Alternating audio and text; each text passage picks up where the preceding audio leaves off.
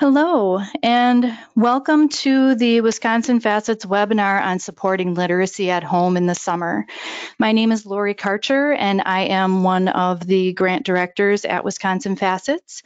I am also the parent of a young adult with a disability, and she is joining me today. So if you hear her in the background, that would be Eve. I am also the parent of two typically developing teenage boys, so lots of experience with the topic that we're going to talk about today. So thank you so much for joining us, and let's talk about supporting literacy at home in the summer.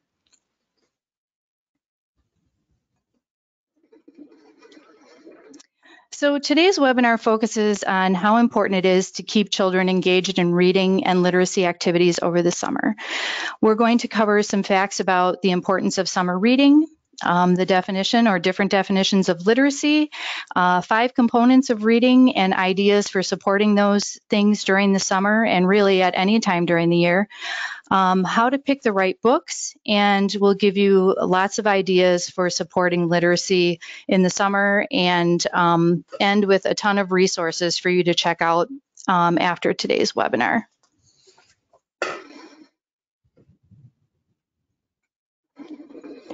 So let's look at some facts about why summer reading is important.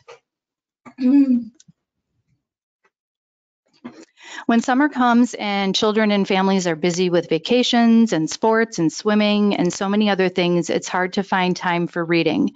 But according to one Scholastic study, students can lose up to 3 months of reading skills without practicing over the summer. And this is called the summer slide.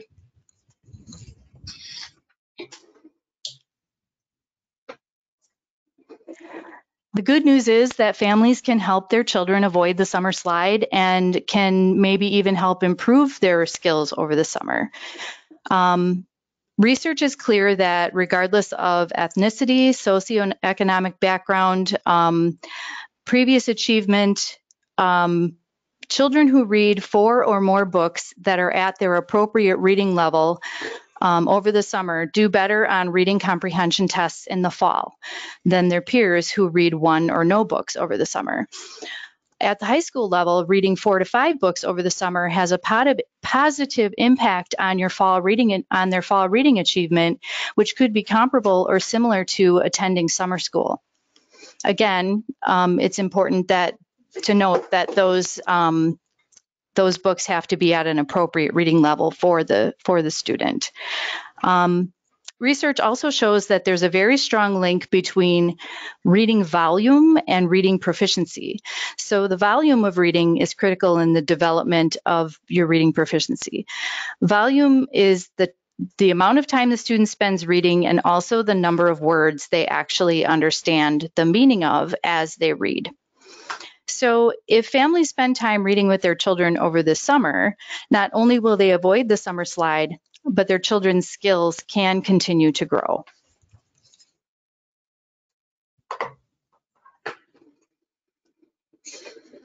So here are the results of a research study about children's views on summer reading. In response to the statement on your screen, I really enjoy books over the summer, you can see that enjoyment of summer reading is the highest among younger children and girls. It drops as their age increases and among boys. On the chart for this study, you can see that between the ages of 6 and 17, about 6 out of 10 children, or 62%, say that they enjoy reading books over the summer. You can also see that even for 12 to 17-year-olds, over 55% of the students that took this survey said they enjoy reading books over the summer.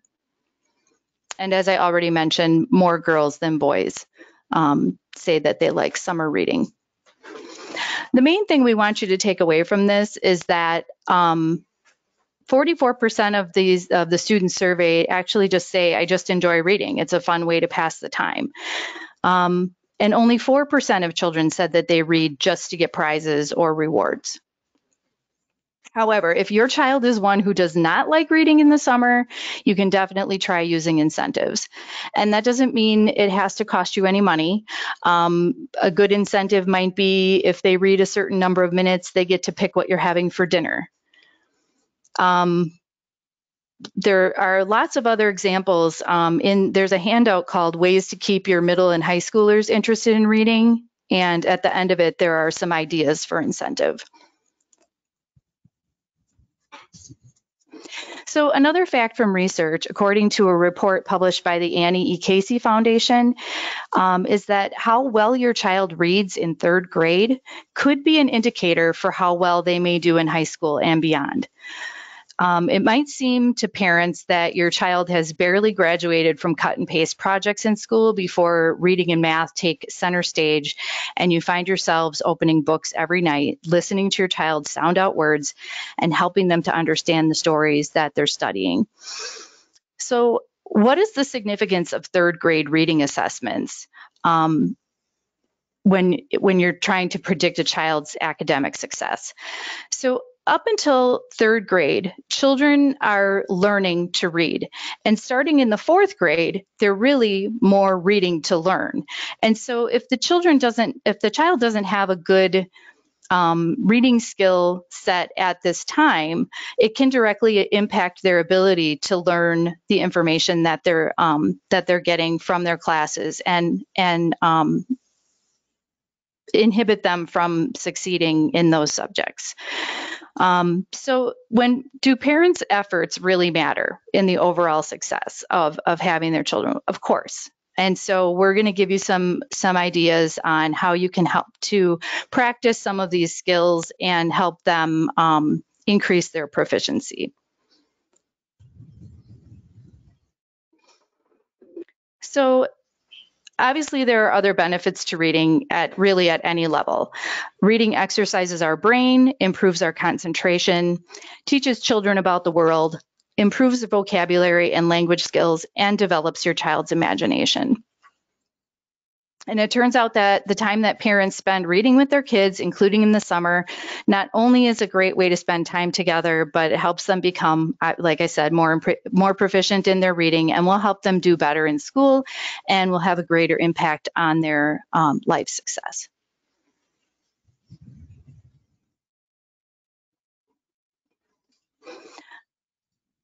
Another fact to consider, one early literacy expert concluded that the only behavior measure that links significantly with reading scores is the number of books in the home.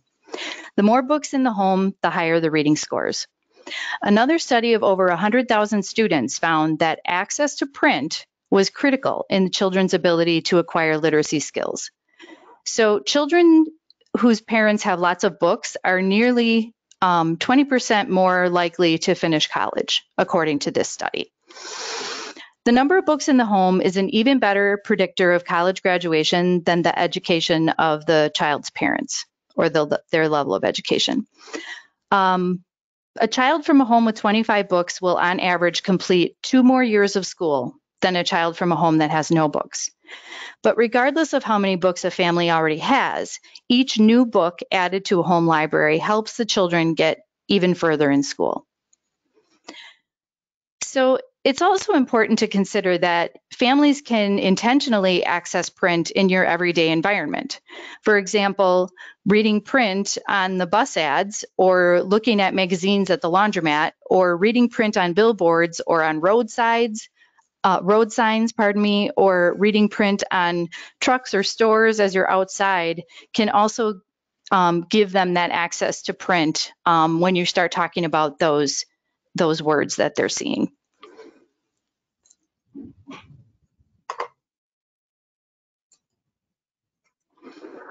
There are other ways that you can get free or inexpensive books for your children, such as rummage sales, library sales. You might see those little free libraries that are around town where it's like you can take a book and add a book. Goodwill, resale stores, and kids can ask for books as gifts for birthdays and holidays. So, and I know that a lot of programs in the schools give away books at least once or twice a year as well.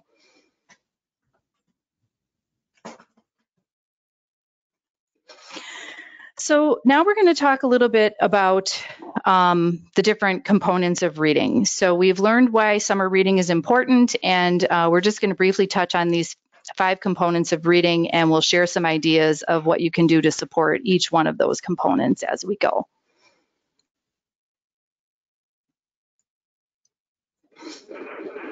So let's talk a little bit about what literacy is. Often when you hear the word literacy, most people think of literacy as just reading. But according to Webster's dictionary, literacy is the state of being able to read and write. And literacy truly is much more than this. Reading is just one part of literacy and isn't exactly interchangeable. You can't interchange the words reading and literacy.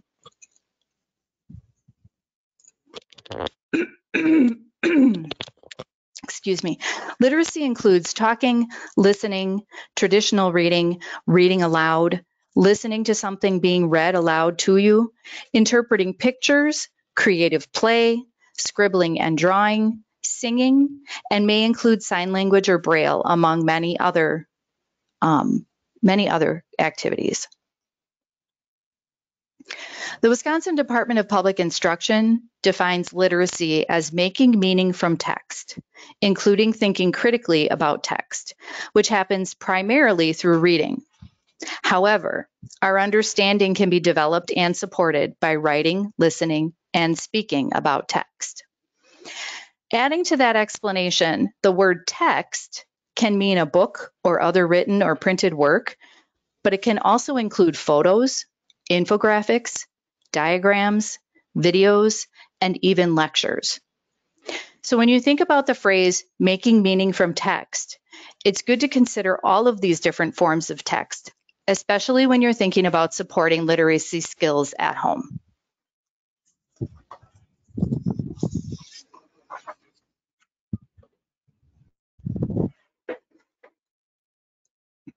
So reading is a really complex process.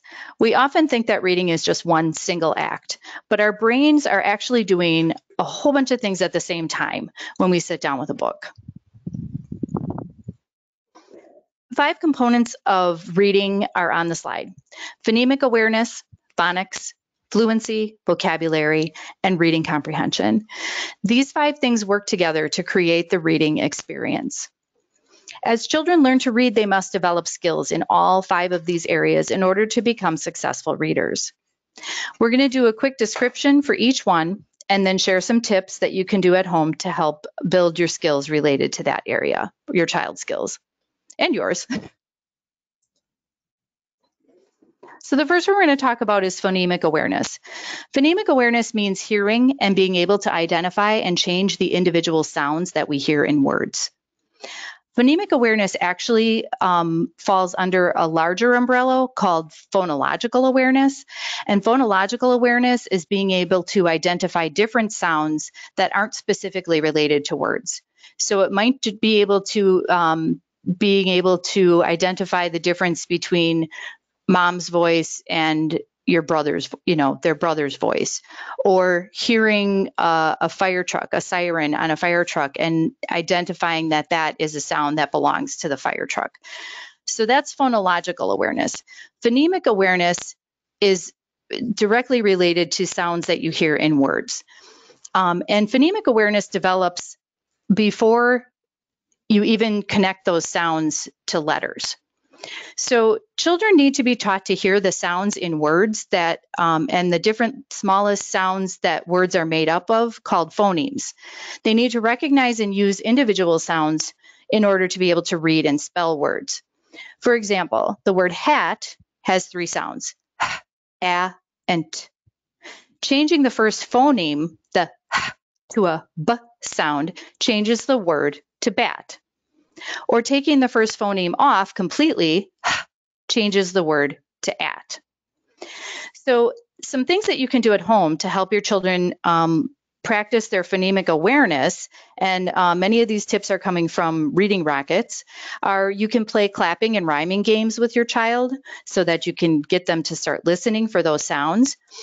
You can see how many words your child can think of that start with a specific sound like s, m, or ch. You can play with sounds in all different parts of the word, so the beginning, the middle, and the end. So for example, we have job, jot, and jog, where the difference is at the end of the word and not the beginning.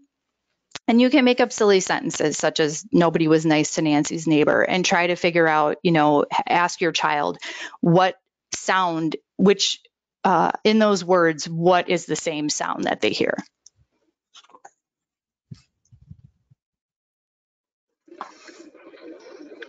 The next one we're going to talk about is phonics. So phonics means the predictable connections between the letters and the sounds. So here's where you're connecting those sounds that you're hearing to the letters that represent the sound. So trying to help your children learn all the rules for connecting those sounds and letters can be difficult, especially since words don't always sound the way they look. So for example, the A in cake is a long A, but the A in cat is short. If the word is short and begins and ends with a consonant, it's easier for the child to sound it out. So words like sun or tin are easier for them to recognize and sound out. If a word is irregular, like laugh or though, then the task of assigning sounds to letters to read or spell a word could become much harder for the child. So phonics includes learning letter sound correspondences, spelling patterns, syllables, and meaningful word parts. So when we were talking about adding different sounds to the beginning of the word and those rhyming words, knowing that changing those letters and sounds can change the entire word. Things that you can do at home in the summer related to phonics. Point to letters and letter combinations and ask your child to name their sound. You can say a sound and ask your child to tell you the letter that the sound represents. Again, you can look for words on signs, maps, billboards, cereal boxes in the morning, money, birthday cards. Point out the words to your child wherever you see them and say them out loud and have conversation about it. Encourage your child to write notes and emails and letters, and even drawing pictures to express themselves can help make those connections and build those connections. You can make flashcards to go over with your child to help them learn some of those irregular words. Often those are called sight words. And you have a handout called Sight Words, Lists, and Activities that can help you to review some of those words with your children, especially over the summer to keep up that skill level. The next component we're going to talk about is fluency. Fluency means reading smoothly, accurately, and with expression. Reading fluently is not the same as speed reading. Fluency is like a bridge between being able to recognize a word and understanding the meaning of what you're reading. One of the best ways to improve fluency is by reading out loud and listening to others read out loud, especially when you listen to readers who use a lot of expression in their voice. So having your child even listen to audiobooks or watch and listen to books on YouTube can help them to build skills in fluency by hearing how the words are being read and the different inflection in the reader's voice. Whoever would have thought that YouTube could help our children build their literacy skills, right? Other things that you can do at home related to helping your child with fluency is you could read a page first and then have your child follow along or repeat it. You can help your child sound out words that they don't know when they get stuck. Listen to your child read the same pages.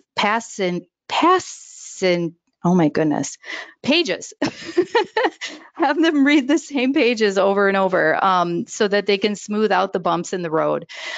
Sometimes reading those favorite books can really help improve their fluency skills. And you can try recording your child reading the same passage several times and then listen to the recording. It's really fun to see them light up and hear the difference between when they first started reading that passage and the end, the last time they read the passage. They can hear their own improvement. The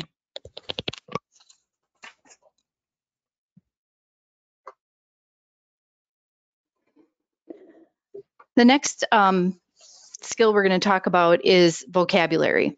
So vocabulary means the words we understand when we read, in reading and listening. So the more words we know, the better we can communicate and the better we can understand and read in what we read and what we hear. Kids need to learn the meanings of words and know some strategies to find out the meanings of words that they don't know. So figuring out the words from context clues in what they're reading, using a dictionary, or even now you can ask Siri or Alexa to help you out. Kids have to learn how to use these words correctly and practice using them in sentences as well. So on your screen are some ideas that parents can use to build their child's vocabulary. So again, lots of shared reading and talking about specific words. You can use magnets on your refrigerator. Try making up a new word of the day or the week and see how many times you and your child can use the word throughout that day or week. You can talk about different word parts and how they change the meaning of a word. So if your child knows the meaning of the word kind, then you can teach them, the prefix un means not. And when you add un to kind, they'll know that unkind means not kind. And you can work with many different root words and prefixes and suffixes. Talk about the relationships between words. So words that have similar meanings like bucket and pail, and also opposites. Just talking about how different words are used and why you would use a certain type of word in a certain situation. So on the screen, you'll see there's a link to vocabularyco.il, and that has a ton of games for vocabulary for your kiddos.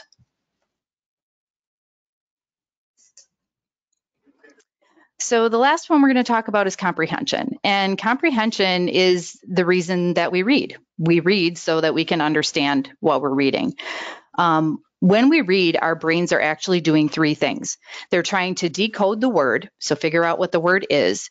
We're trying to recall if we've ever heard that information before so that maybe we can relate it to something or if it's something we're familiar with, and then compare it to other information to see if it makes sense. So if you decode the word in the sentence and it doesn't make sense in what you've read prior, then maybe that's not the right word and you need to resound it out or try again.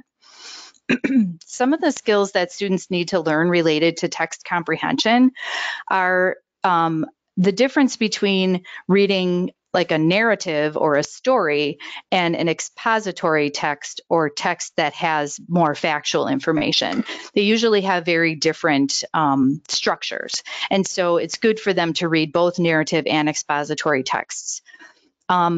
They need to learn how to understand and remember what they read. And so they might have some tips and tricks that they can figure out how they can remember what they're reading. They can relate their own knowledge or experiences to the text using different comprehension strategies that they may learn in school can also help them. And they also need to be able to communicate with others about what they read.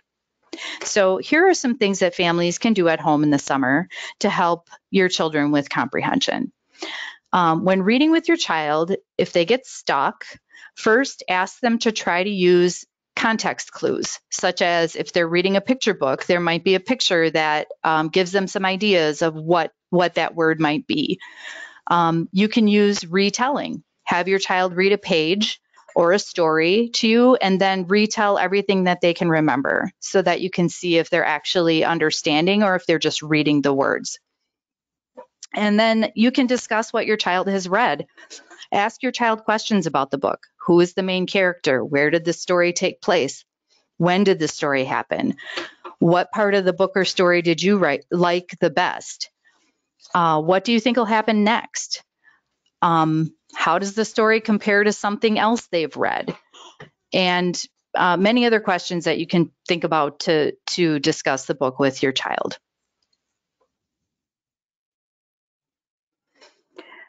You can also try to use a graphic organizer. So the graphic organizer is an outline that will help them figure out those things, writing down the title, the author, who the characters are. So this is an example of what a graphic organizer might look like.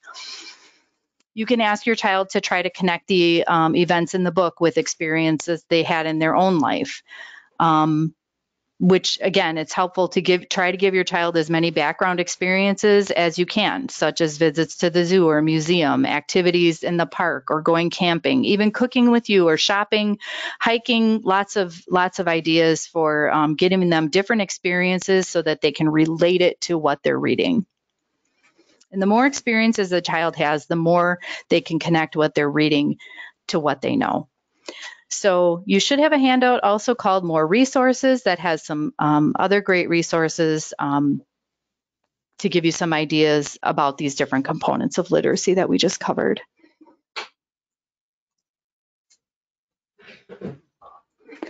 I just want to mention that as we talked about, reading is a complex process, and not just because a student doesn't master all the components of reading doesn't mean that they're not literate. There are many different levels of literacy. Some students may have difficulty with different components of literacy. So some examples, a student with a language disability or ADD or ADHD may have difficulty with reading comprehension. A student with significant cerebral palsy might not be a fluent oral reader. A student with central auditory processing disorder or other communication disorder may have a difficulty with phonics. And students with reading disabilities such as dyslexia might need unique instruction based on the effects of their disability. And for some children with disabilities, we might be looking for very different skills related to literacy other than knowing words and picking up a grade level book and reading it. For example,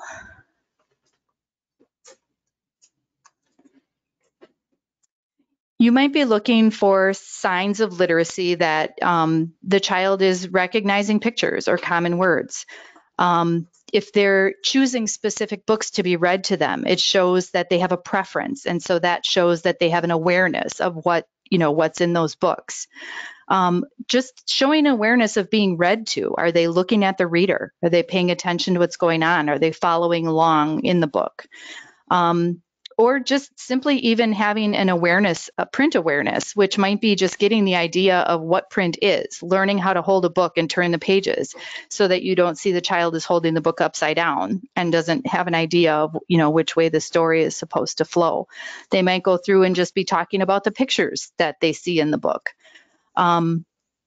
And I just want to make sure that you know that parents can check your child's IEP to make sure that if your child's current evaluation information shows that they have some reading challenges, there should be some goals related to literacy in their IEP.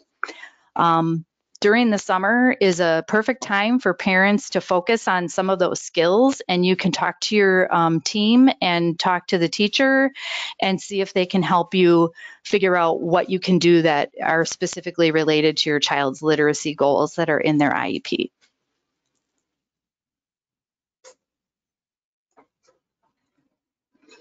And I just wanted to bring this resource to your attention. It's the WCAS guide on how to provide students with IEPs access to their grade level curriculum using text to speech.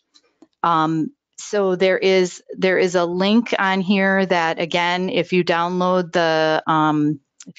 your handouts, all of the links will be on the PowerPoint presentation piece. And if you're having trouble with that, please feel free to contact me again at the end, and we can email them to you or get them to you in another way, because I want to make sure you get these resources.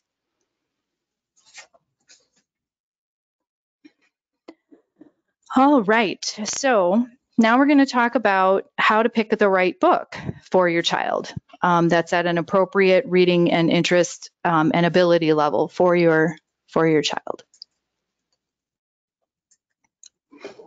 So one of the secrets to helping children find just the right books is to determine the purpose for why they're reading. So our young literacy learners need to experience how to choose a book based on a purpose. So you need to decide, is the purpose for enjoyment? Is it to learn something?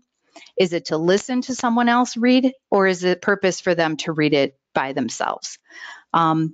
As an aside, if you go on YouTube and you put the name of a book in, you can see if there's someone on there reading a book that your child may already have at the house, or that they can follow along when someone reads a book. And a lot of them might have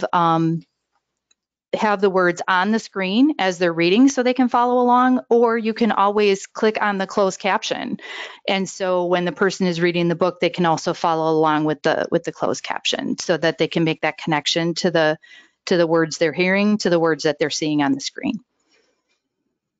Sometimes a child might be motivated to read a book by the title or even by a friend's recommendation. As a matter of fact, when I was going through this, I was thinking about one of my sons when they were younger was invited to a birthday party, and I was asking the parent, what can we get their child for a birthday gift? And she had requested that my son pick out some books that he likes that are fiction, because her child was very much focused on reading just factual books, which is not a bad thing, but she wanted to expand what, his options for reading.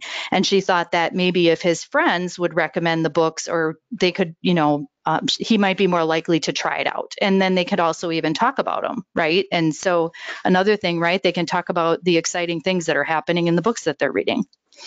So exposure to reading all different types of books, including poetry, picture books, fiction, nonfiction, it helps children to find books they'll enjoy, that inspire them and will make them want to read more, keeps it exciting, and gets them to explore different options.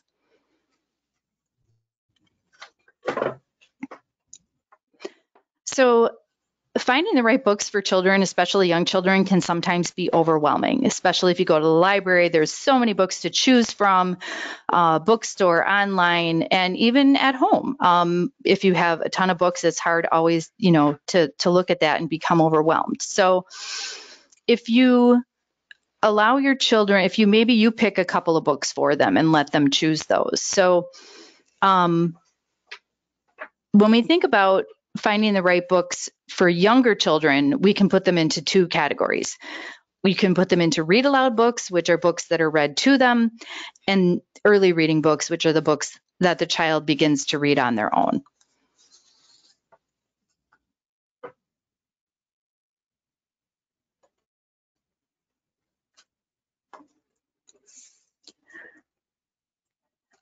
To help your child, as I mentioned, to help your child pick out the books, it's a good idea to pull maybe 3 or 4 books to narrow the choice, and then choosing the book isn't so overwhelming for them. So show your child how to choose a book.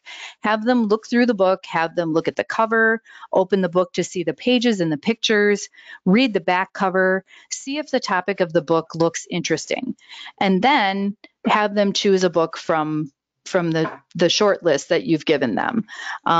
Oftentimes children have a favorite book at home that they like to read over and over. And this is great because then they can help you read the book, right? It helps them develop a sense of story and start thinking of themselves as a reader. You can also check to see, so if you're reading these books, you can check to see if they're paying attention and change some of the words as you read them. I love to do this to my daughter. So I'll read a story with her at night that I know she knows, and then I'll change the words at the end. She's like, "No, Mom, that's not how that goes." And so it shows me that she's following along and she's comprehending, what we're reading, and knowing that I am not reading the right words on the page, and she'll correct me. So it's kind of fun to just play with books in those ways too with your kids, and that maybe it won't seem like such a chore. You can help your child not only develop a love for reading, but develop some of those concepts about print and reading skills, and help them get that good understanding of how a story is supposed to go. So the other thing you can do is you can stop and talk about the pictures in the book, and ask questions and answer questions from your child. And when you're done reading the book, you can talk about the characters, you can retell what happened, all examples of, things we've already talked about previously.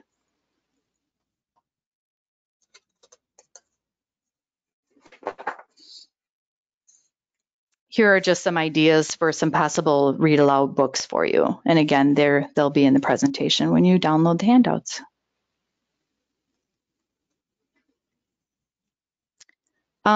For early reading books, to select early reading books, you want to encourage your child to go on a picture walk through the book before they start reading the words, just to see if it's something that they would be interested in. You can also talk about, they can look at the pictures and give you some ideas of what they think the story is going to be about. And then that makes it exciting to find out if they were right or not. You can have your child look for new or tricky words as they do that little picture walk through the book. And just, again, encourage them to talk about it and identify different story elements before you even begin to read it. Just talking about the book helps get them excited about reading it. And here are some ideas for some early reading books for early reading. Books that have a lot of rhyming words are a great choice because it can help them with decoding, and they're a lot of fun.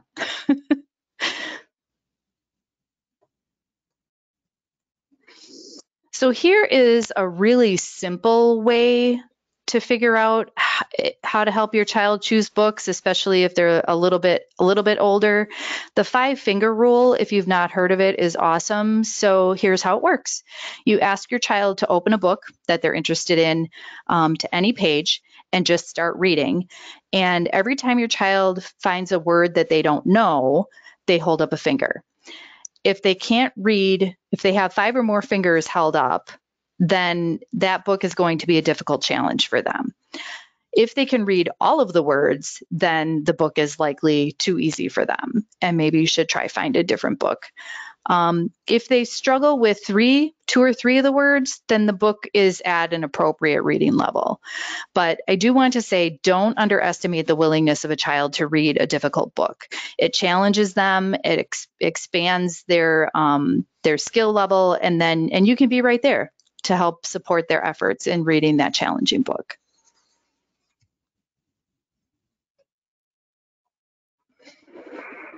So here's another way you can find to match your child's reading level. And this works well, especially with older children. So to find the ideal reading level materials, you can use this Lexile reading system.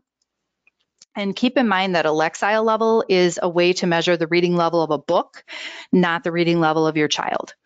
So it just helps you kind of give you a range of where your child's skills might lie in this Lexile system.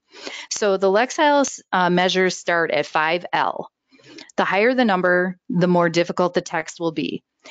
Anything below 10L is considered a beginning reader, and the highest Lexile level is 2000L.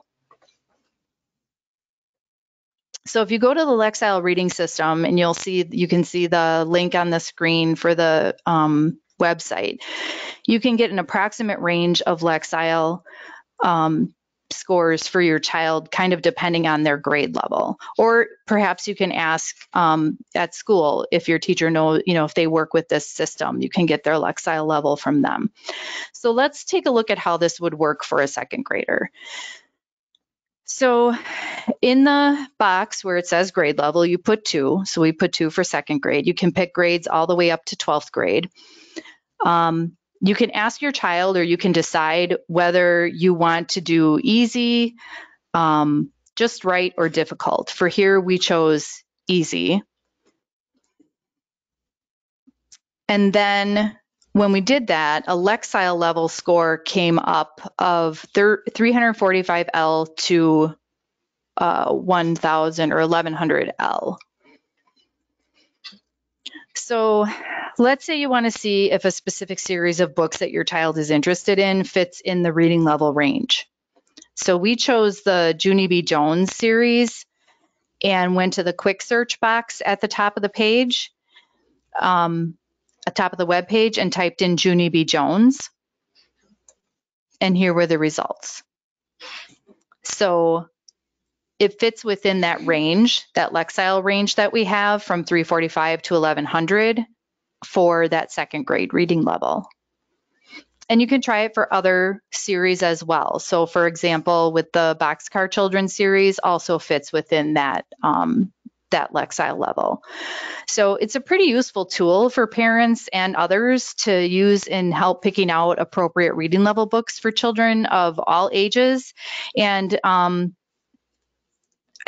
especially over the summer, if you're looking for ways to find books that are at the appropriate reading level, this is a great site to try. Two more things I wanted to point out about the site is that you can find books in different areas of interest.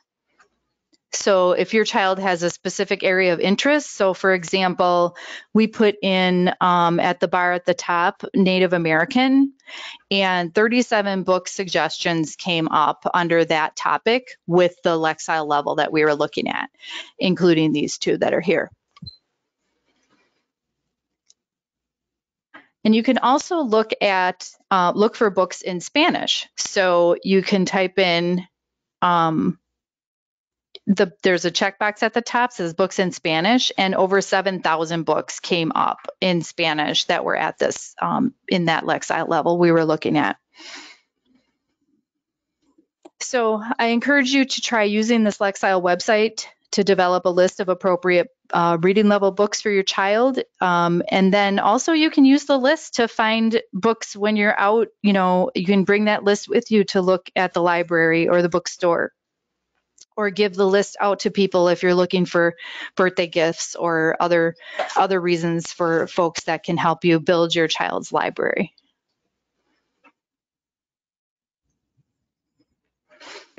So in this last section, excuse me, in this last section that we have today, we're going to look at how much a child should be reading. We're going to look at a few literacy activities and more ideas for you that you can do in the summer to support literacy for your child.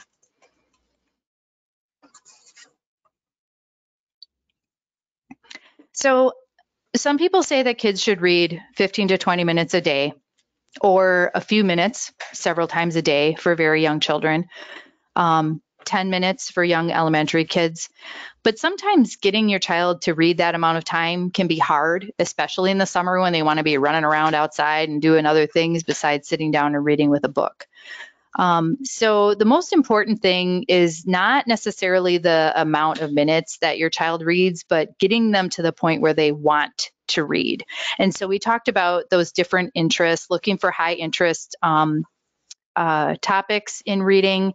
You want to build their interest in reading, their drive to read, and their stamina to continue reading. So stamina is defined as a child's ability to focus and read independently for longish periods of time without being distracted or without distracting others. And that definition comes from Reading Rockets. How great would it be for you to call your child to dinner and they say to you, wait, I still have 2 more pages or chapters to read. So here are a few suggestions for building stamina. First of all, vary the way that the reading is done. So especially for young children, this might include using silly voices. You're almost reading, you're acting while you're reading, and you're, becoming the characters and changing up the voices. Maybe you're singing part of the story as you go along, and inserting things like, oh, so they saw a star, and you're singing Twinkle, Twinkle, Little Star. And also having the child read with you. So again, those stories that have phrases that are repeated, or those stories that they read over and over, and you stop the sentence and let them finish it. So making it more exciting and interactive. For read alouds, obviously choosing books to read to your child that are interesting and engaging, that have multiple characters, that have lots of different places they can go and explore, in their mind and their imagination. You can have your child read to themselves. You can have your child read to someone else. My boys used to read to their older sister as they were learning to read, and she had some difficulties. She enjoyed listening to them. And in my house, that was a win-win-win because they were all occupied and I could get something done. and it's important to celebrate that time that they spend reading so that they get enjoyment not only from the reading, but that they see it as a positive activity.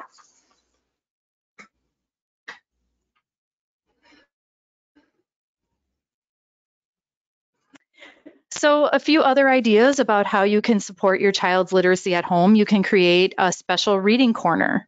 This doesn't have to be in their bedroom. It can be anywhere in the house where they feel comfortable reading. You can decorate it with fun signs, put some fluffy pillows in there, and have a bunch of books available to them. Right, as we talked about, make sure that you have lots of reading material around the house and other places, on the bookshelves, but maybe on your coffee table or in your child's room or in the bathroom. Always a good place to read. Try to keep the books out at your child's eye level so that they're easily accessible, and it's going to catch their interest. And maybe change them up. Maybe they see the same book and you switch it out and put a different book there. You can play board games that are focused on literacy skills, like Apples to Apples, which also has a junior version. And honestly, you don't even have to play it as the game. At our house, we use the Apples to Apples cards to play charades. So, they're still utilizing they're still learning vocabulary. A lot of times on those cards, they might have little definitions about what the word is, especially for the regular version of Apples to Apples. Just using language and reading in different forms to make it fun. You could turn the closed captioning on your television and have your child read along or read while they're watching a program. If there's a movie on TV or at the theater that's based on a book, you could read the book first as a family, and then watch the movie. The rule at my house when my boys were younger was they had to read the Harry Potter book before they were allowed to watch the movie, and it worked for a while. We didn't get through the entire series. We still have some of the movies that are in their cellophane, but hey, it was worth a shot, and it did work for a while. And actually, one of my sons realized watching the movie, he's like, wait a minute, they cut out a whole part. They cut out a whole section that was in the book. And so it was great to see them realize that, that the movie doesn't always follow the book, and they have, obviously time constraints and things like that, but to see the difference between the book and the movie. Take time to read as a family. Set time aside, once a week in the house or something like that, where everybody can either read together or read their own book.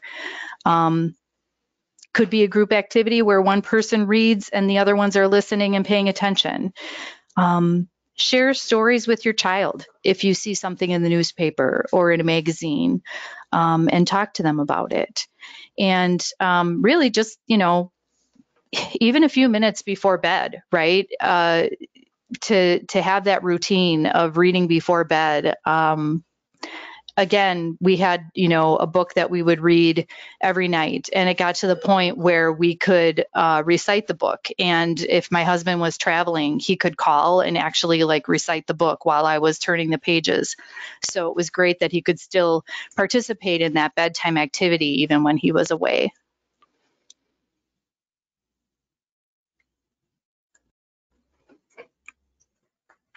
And I can't overemphasize enough that summer learning is more than just about picking up and reading a book. We learned at the beginning of the webinar that literacy is about reading, writing, speaking, listening, oral language development, vocabulary. So there are many ways to engage your child during the summer related to literacy that doesn't have specifically only to do with picking up a book and reading it. Again, all of the experiences you can provide to your child within your home and community just expands their reach and their understanding and helps them learn new vocabulary, which then transfers into when they're reading those books. And they say, oh, wait, I recognize that word because I saw it at the grocery store or something like that. So again, in your handouts, there's a ton of different suggestions. Hopefully you've gained a lot of information today, and I won't go over all of those, but you'll be able to get those from your resources. When you're out in the community, here's another good one, right? So you're shopping at the grocery store and you have your child, you can have them help make the shopping list, read the shopping list. They can read labels at the store. You can discuss prices. So, there's mathematical literacy too, right? Quality of the produce. If you're looking at it going, yeah, I'm not going to buy that banana because it's black, and black bananas are not my favorite unless you're making banana bread. So even just talking about descriptions of different things, different ways that you can, what does that mean it's black? Oh, it's bruised. Someone dropped it. They might never have heard the word bruise before. So trying to incorporate different vocabulary and language as you talk about things. Again, just giving them different experiences. If you go out to eat at a restaurant, bring along a pen and some paper so they can draw. Sometimes restaurants will even have activity placemats for them to work on. Just there's a ton of different ways you can involve yourselves and your children in literacy in the community. You can play ABC games in the car. So if anybody's familiar with the old license plate game, as you're driving along and you start looking at different license plates and try to make your way through the alphabet, see who can win the game, or just work together as a team and get it going. Keep a few favorite books in the car and make them only available to them when they're in that environment. It makes it special for them to be able to read them only in that environment. All right. Just have a few more, so hang in there. Obviously, libraries rock for summer reading. So, who can't beat going to the library once a week in the summer? And I know for us, for a long time, it was like, oh, the library has air conditioning, so you can go and hang out and read a book and escape some of the sweltering summer heat. Plus, there's so many different variety of books that they can get at the library. So please, utilize your library. I encourage you to get involved in some of their programs that they have. Get your child a library card if they're old enough. I think they have to be able to print their name, so you can get them a library card, and then they can have the joy of checking out their own books and keeping track of those and choosing their own. You can talk to the librarian about what books would be good for your child. Most libraries have a summer reading program.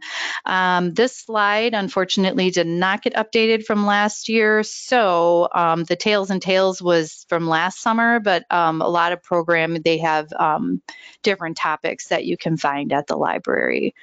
I looked for our local library, and they had programs not just for kids, but all the way through adults, where you could earn different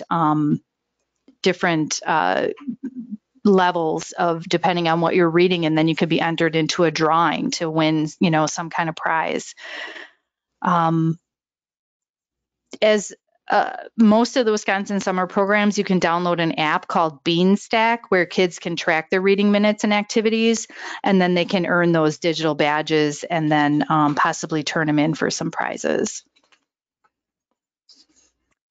Here are some other summer reading program activities for you to take a look at.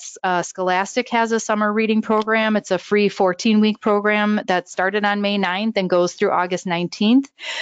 You can log into the link and register on the home base, and then the child can record their minutes in what's called Reading Streak and do different activities. And Scholastic will actually donate 100,000 books to kids who need them as part of the program. So you can, believe it or not, they're still doing Camp Book It with Pizza Hut. So kids can, I remember doing that as a kid, where you could read books and then you can earn a little personal pan pizza. So those are some summer incentive programs that you can get involved in. So it's not just your own ideas, but utilize some of these programs. YouTube Kids has a 20 minutes a day challenge, and then you see Casey Adventures also has challenges your child to explore areas of the library, and they have a little map that talks about different sections of the library and how they can find different genres of of literature.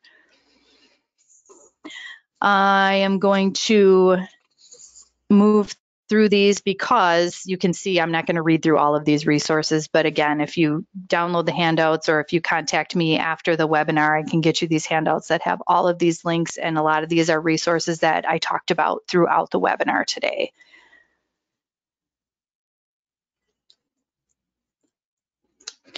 So I'm hoping that you were able to get some information today that you can use to support your child's literacy over the summer and beat the summer slide. Another one of the handouts is a summer calendar. There's one for early childhood and one for elementary age children with different activities that you can do surrounding the components of literacy.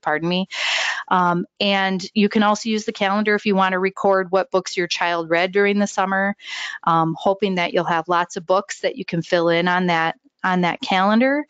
And just keep in mind that kids who have access to books and literacy activities over the summer can not only beat the summer slide, but they can actually make some gains over the summer and be ready to start the new school year better off than they were at the end of the last one.